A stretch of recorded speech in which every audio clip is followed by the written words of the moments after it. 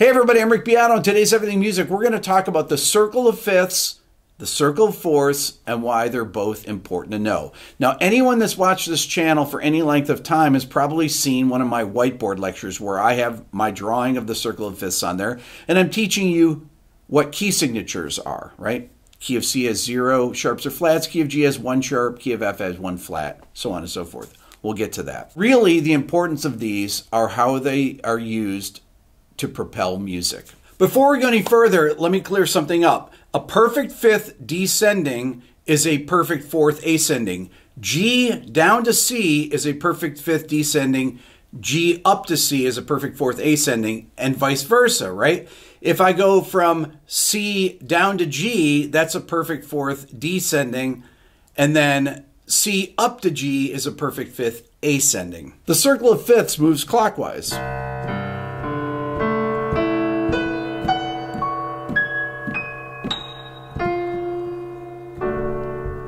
The circle of fourths moves counterclockwise.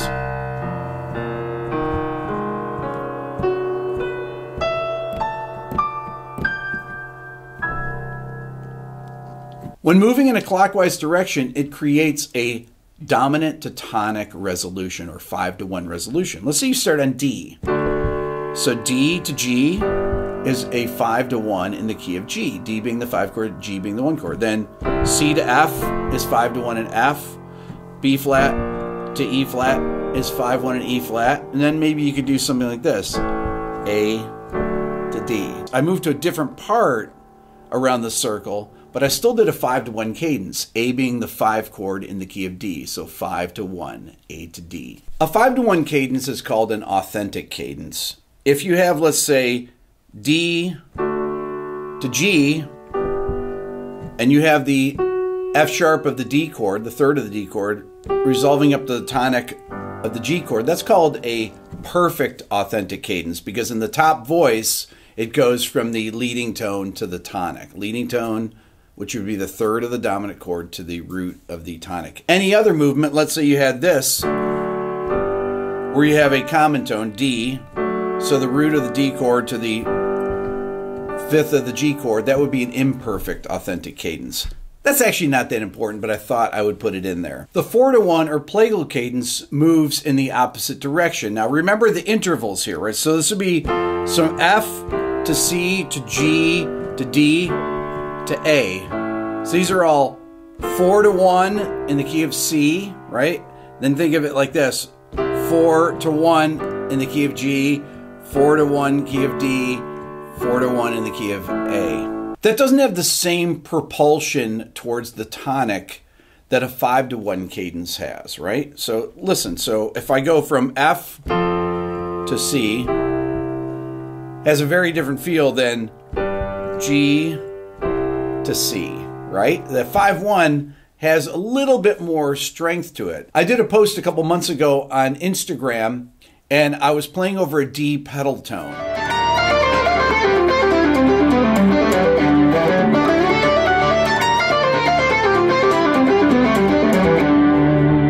I refer to that as a series of Plagal cadences because I start on D major, but then the Plagal cadences go around the circle of fourths. B flat, F, C, G, and then D. To me, that has a beautiful cascading effect. You can also have what we call a minor Plagal cadence, or a minor 4-to-1. Okay, this is very common in pop music, actually. So let's say that we're in the key of C. That would be F minor to C major, okay, minor 4-to-1. Typically, the way it's used is from the 4 major to the 4 minor. You guys have all heard this, to 1.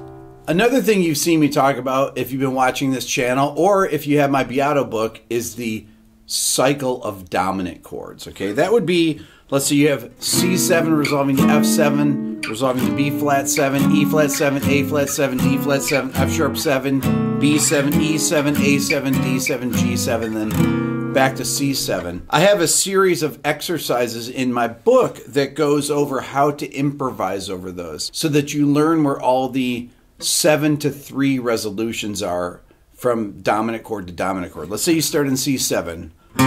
Root, third, fifth, flat 7 to the third of the next chord. So that's C7 to F7.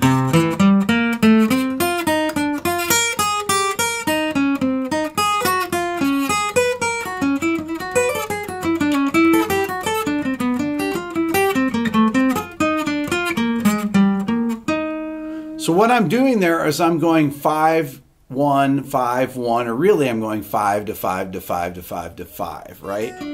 So I'm thinking of where all the resolutions are for each note. I can just hear them. I can talk and just hear them.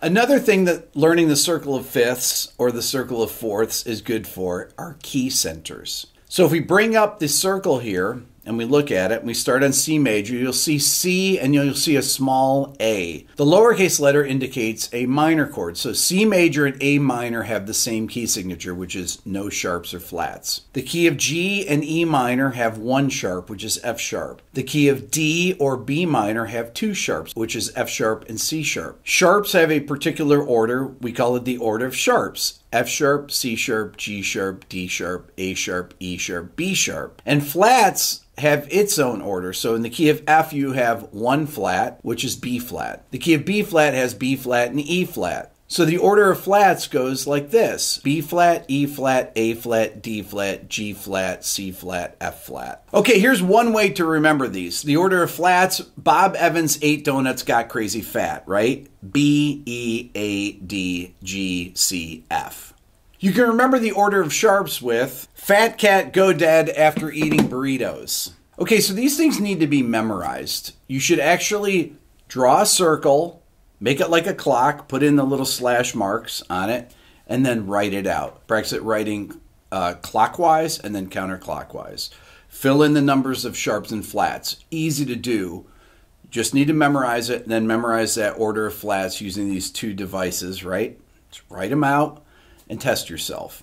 Lastly, I want to talk about the terms tonic, predominant, and dominant chords. The tonic chords are the 1 chord, the 3 chord, and the 6 chord. Okay, so why are they tonic chords? Well, if you're in the key of C major, the 1 chord has the note C, E, G. The 3 chords has E, G, B, and the 6 chord has A, C, E. Each of those chords contains 2 of the tonic note chords. So the tonic is C, E, G in the key of C major. The 3 chord, E minor, has E and G, the 3rd and 5th of C major. And the 6 chord, A minor, has C and E, the root and 3rd. Those are why they are called tonic chords. The predominant chords are chords that contain the 4th of the scale. In the key of C, the 4th of the scale is the note F.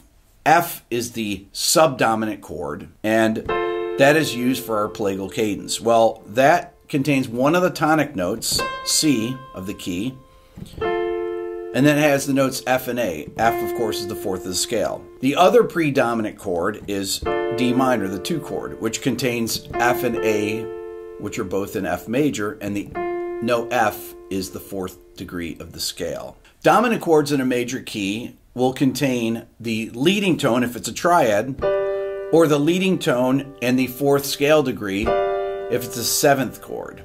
Now, the reason that these 2 notes are important, if it's a 7th chord, a dominant 7th chord we call this, the leading tone B resolves up to C for C major, and the F, the flat 7 of the G7 chord, resolves down a half step to the 3rd of C major, right? So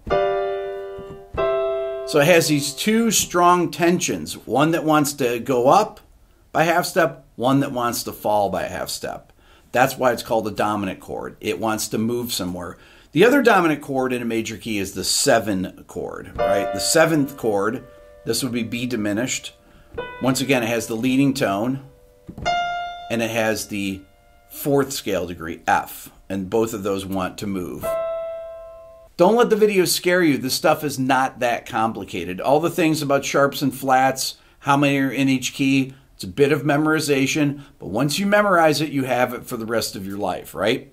The other stuff, understanding what dominant chords are and authentic cadences and plagal cadences. That stuff, yeah, it's a little bit of memorization too. You want to be able to hear what they sound like. You want to be able to recognize a 4-1 cadence versus a 5-1 cadence.